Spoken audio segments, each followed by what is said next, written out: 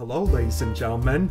Nathan Calabria is here again, and I've got a new beard combo with my mustache. Like it? Anyway, I have something to show you that I never showed anyone else in the world before. 9 years ago, back when I was at college, I made a storybook starring Frederick's niece, Alyssa. I first created her for my story, Alyssa in Wanderland. It's an old paper book I made. The story is inspired by Alice in Wonderland and mixed with the style of Yellow Submarine. It is also the origin story of where Propeller and Gork came from, because they are strange creatures who come from a strange land. But a year later, I decided to go with the character-making generator in Frederick and Friends. I'm going to read you the story now, and we'll see how I got so much more creative back in 2015. Alyssa in Wanderland, by me, Nathan Calabria. There was a young girl named Alyssa Fox. She dreamed of having her own adventure just like her uncle. One day, Alyssa found an old abandoned well in the woods behind her school. She tossed a penny into the well and made a wish. She wished she could go to a place that she's dreamed of so she can have her own adventure. She wondered if the penny has hit the bottom of the well yet. So Alyssa looked down, but when she looked too close, she fell down. As Alyssa was falling, she passed through various objects, and when she hit the bottom, she landed in a huge whipped cream pie. The hallway seemed strange. It looked odd-shaped and wonky. At the end of the hall, Alyssa found a small door that she can't fit through it. Next to the door, there was a bottle sitting on a table with a small inscription that says, "Drink it." So Alyssa drank the bottle, and she suddenly started to grow smaller. Either that, or the table was getting taller. Now that Alyssa is so little, she can fit through that tiny door. As she walked through the door, she grew back to her normal size, so the drink from the bottle didn't last longer. Alyssa had discovered a strange place that she saw in her dreams, and it's called Wanderland. Alyssa wandered into the Wanderland woods, and it looked pretty weird to her. There were multicolored trees, red and blue changing plants, curly branches, and pink skies. Suddenly, out of nowhere, a flying purple cheetah just appeared in front of Alyssa. It was the Cheshire Cheetah. She said, "What are you doing out here all alone? You should be at a tea party with the Hatter." Alyssa said, "A tea party sounds like fun. Can you please take me there?" The Cheshire Cheetah nodded her head and told Alyssa to follow her. So there they were, the Mad Tea Party, owned by a wolf named Hinkle Hambertson the Hatter. "I brought a guest, Hatter," the Cheshire Cheetah said. Then the Hatter said, "Ah, splendid! Come over, have a seat, miss. Would you care for tea and a chocolate bliss?"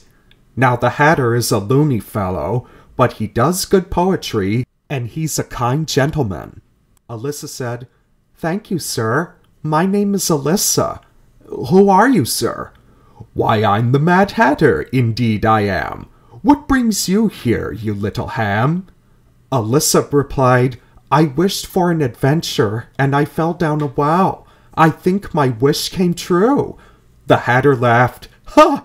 You can't just have an adventure all by yourself. Why, you need a friend, not a toy from a shelf."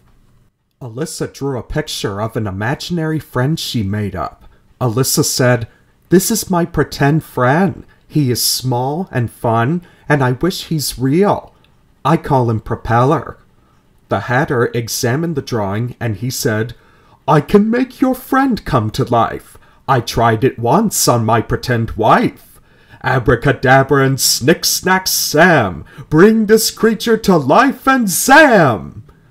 And there he is, a little creature that became Alyssa's real friend. He has stick arms, stick legs, and a propeller on top of his head. His name is Propeller. Alyssa jumped with cheer and thanked the Hatter so much for his magic. They became best friends and had fun together. While Alyssa and Propeller were playing hide and seek, suddenly a giant red hand just pounced towards the Hatter. The hand said, "Stick 'em up! Off with your hat!" And there were guards that are red chess pieces.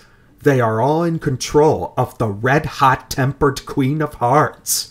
The Queen is really not that nice of a lady. She's so powerful that she couldn't stand the good inhabitants of Wanderland, and she's really crossed with the Hatter for some reason. So the red hand carried the Hatter and flew away while the guards marched ahead. Alyssa and Propeller were so scared that they had to rescue the Hatter. So they went on following the trail to where the guards are going. But when there were more guards approaching, Alyssa and Propeller seeked cover into an unusual mushroom field. The mushrooms glowed into different colors, and the stems were lava lamp tubes. There was a big tie-dye colored caterpillar sitting on the biggest mushroom, and he said, "Say, what's happening with you, girl? You've been messing with the Queen?" Alyssa told the caterpillar that the Hatter's been kidnapped and wondering where the guard's taken him. And the caterpillar said, "Say, baby, there's nothing you should worry about. You should worry more about yourself than worry about other people. Dig it." That didn't help Alyssa as much. Hatter could be in danger, so they continued. When Alyssa and Propeller left the mushroom field, they both sat on a big rock just to rest. Alyssa kept wondering if Wanderland is real or not, and while she was pondering, all of a sudden, the rock started to move. Arms and feet popped out, and it wasn't a rock. It was a big clay monster named Gorg. He looked at Alyssa and Propeller and said with a deep, low voice, "Hello, my name is Gorg." He tipped his little bowler hat to greet the two travelers. Alyssa and Propeller greeted him too. She said, "Hello, Gorg. My name is Alyssa, and this is Propeller. You look pretty big and tough. Want to come with us? We're looking for the Hatter." And Gorg replied with a low voice, "I'd love to. Gorg would like to be with new best friends." And so they all went off together. The Cheshire Cheetah appeared and said, "If you want to find the Hatter, you'll have to follow me." So in order to find the Hatter, they had to travel through the 3 magic forests. The Forest of Time, the Forest of Music, and the Forest of Science. And so they made it to the castle of the Red Queen of Hearts. Alyssa said, "Wow, it looks heavily guarded. So what's the plan of getting inside?" The Cheshire Cheetah was cool.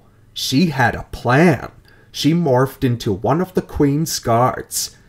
"I'm so clever," she said with a meow. Alyssa and her friends pretended they were prisoners, and the cheetah pretended to be a guard. The real guards let them pass, and one of them said, "The Queen will be pleased about this." Then the other guard said, "Yeah, they'll be the next victims for the big event." Alyssa wondered what the big event was, and it turns out to be in a battle arena.